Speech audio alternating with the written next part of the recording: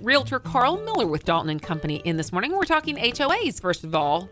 Homeowner Association. Homeowners Association. And they can really vary, right? I mean, oh, from yes. HOA. I mean, there are some that it can restrict what color you paint your front door. Yeah, there are. And so most developments will have a set of building restrictions at least. So, you know, the homes have to be a certain amount of square footage, and there might be some rules that are in the deed. So like some of them would say, for example, no clotheslines in the backyard. But it's not really enforced unless somebody violates it and then a neighbor complains. And then the enforcement, the governing body would fall on the county or the sheriff's office basically to enforce building restrictions and deed restrictions within a community.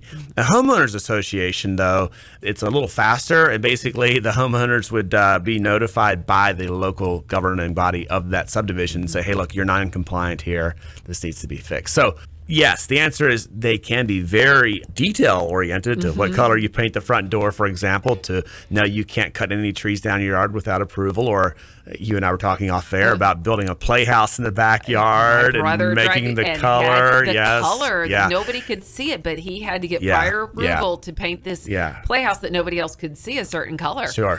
So you hear those stories like, oh, I would never want to live in an HOA. But the reality is that not all HOAs, I mean, it's not all bad, because homeowners associations, they do protect the integrity of the neighborhood. And that's the intent, is that you don't have the neighbor with 16 cars on blocks, you know, or Rottweiler dogs on chains in the backyard. I mean, so you won't have that type of issue when you're in a homeowners association. All right. So do you need some information on that? Yeah. Call us at the office at 434-239-2394, or you can check out our website for that home or any other home on the market too. And that's karlmillerteam.com. All right. Karl Miller with Dalton & Company. Thank you. Thank you so much, Patty.